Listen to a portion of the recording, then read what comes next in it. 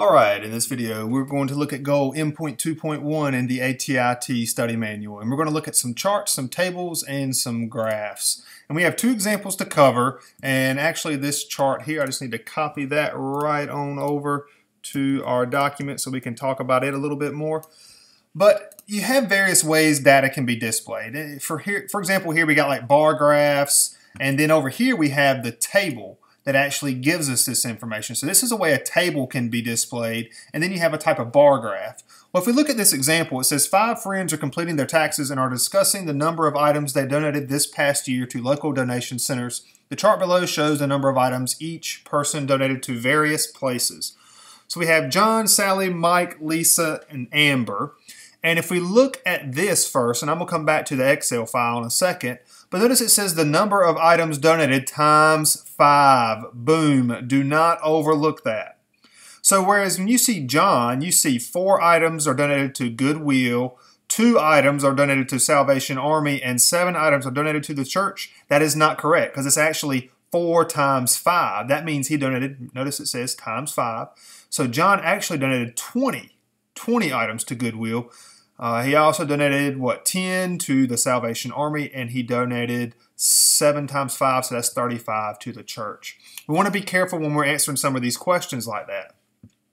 Other things to note too, hopefully you do see that the way these numbers are lined up, the 4, the 2, and the 7, that's exactly what we have here, 4, 2, and 7 based on this table. So you want to be familiar with reading your columns of your chart or your table versus the rows of your table, and that's how we can form this little bar graph here.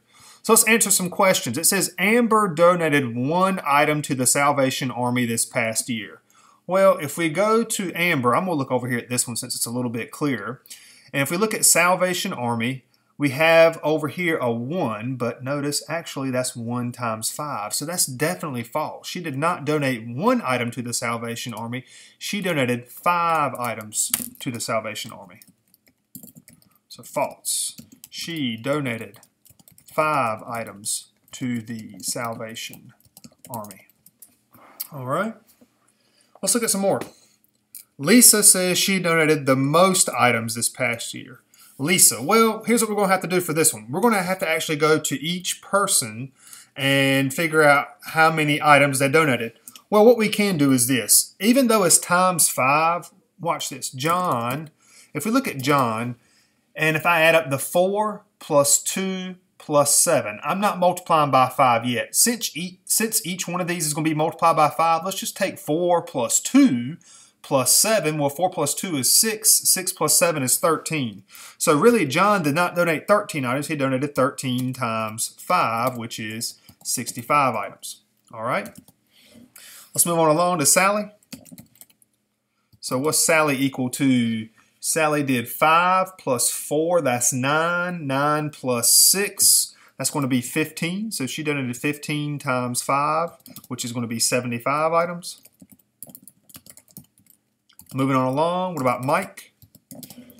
Now, of course, you can use this one over here as well, but I'm just going to keep the Excel file open. Hopefully, you can read this okay. So Mike is 1 plus 2, that's 3. 3 plus 5, that's 8. So 8 times 5 is equal to 40 items. Let's come on down. Let me see here. We can make a little bit more room. All right, so coming back. Oh, what the heck. There we go. Who do we have next? Lisa, she did, you can add all these up, but we have 9, 10, 11, 12, 13, 14. That's already telling me right there that she did not donate the most. Because 14 times 5, that's going to be what, 70 items? Well, don't we already have somebody who donated more than Lisa?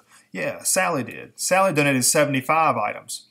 And even though we multiplied all of these by 5, because I want to make it very important that you need to read the axes on your charts, on these graphs that you have, really all we had to do was look at the 13, the 15 that we have here, the 8, the 14, and I didn't even go over to Amber, but I'm going to go ahead and go over to Amber anyway since we're talking about this. Let's go ahead and figure out how many Amber had. Amber, let's add hers up. So she's got 8, 9, 10, 11, 12. So 12 times 5 equals 60 items. So Lisa did not donate the most. Actually, Sally did, because Sally donated 75 items. But again, all you really had to look at was the 13, the 15, the 14, the 12, and the 8. And as you can see, Sally does have more. I hope that makes sense. Now let's move on down and answer this last one. Sally's average number of donations this past year between the 3 donation centers was 25 items. So let's look at Sally. Let's figure out how many Sally donated, which we've already said. We said it was 15, so she donated 75 items. And if we go back and look at Sally one more time, I just took 5 plus 4 plus 6. So 5 plus 4 is 9 plus 6. That gives us the 15. Well, 15 times 5 is 75. The way we find the average is we take that 75 and we divide it by 3. And what is 75 divided by 3? That is 25 items. So therefore, that answer is correct, because on average, even though she donated, look at Sally here. She donated 25 items to the Goodwill. She only donated 20 items to the Salvation Army, and she donated 30 items to the church. If you average those out, which is what we did, we added up the total number of items she donated, and we divided by 3, because there's 3 donation centers. That does average to give us the 25 items. So therefore, the answer to number 3 is definitely going to be true, whereas the answer that we got up here is definitely going to be false, because we did discuss that Sally did donate more items than Lisa did.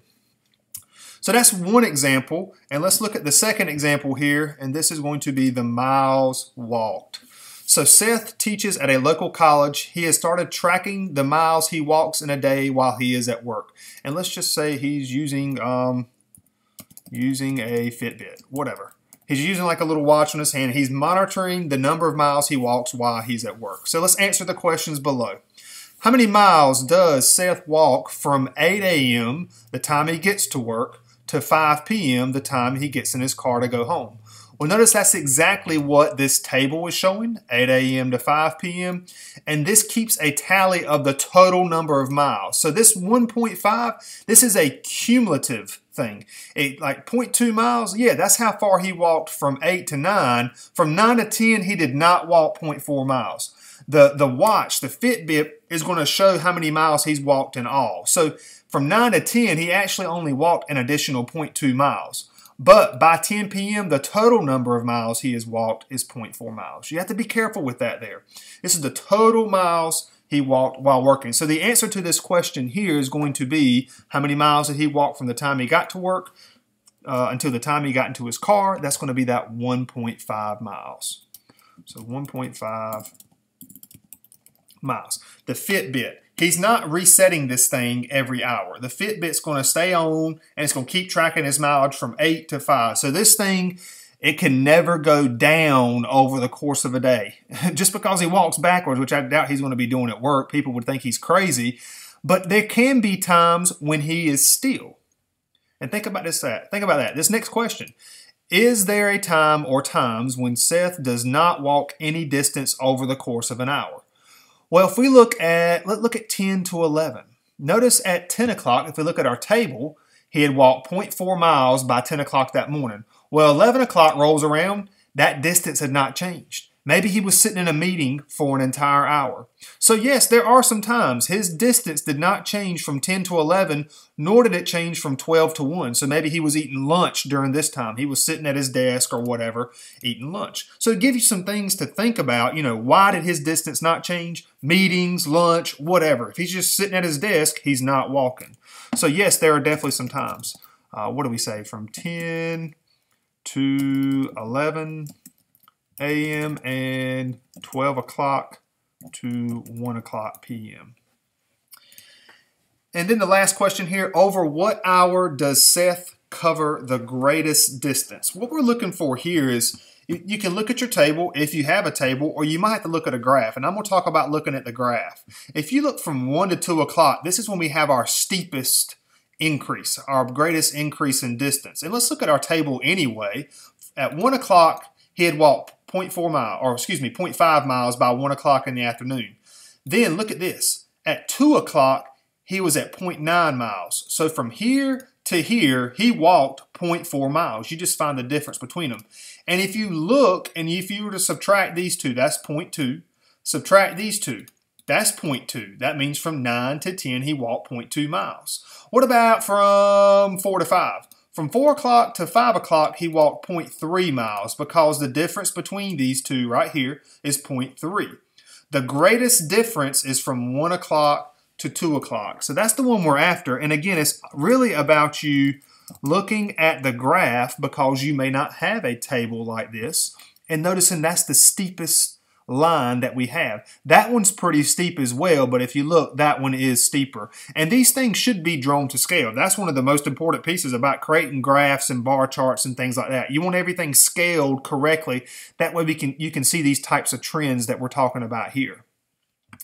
And, yeah, there you have it. That's two examples. We got a bar graph and we have a line graph. There are other ones that you may run across in your book. If you have some questions, leave a comment below or make a request over at my website, idomath.weebly.com. And that's it for this video. I hope it helped.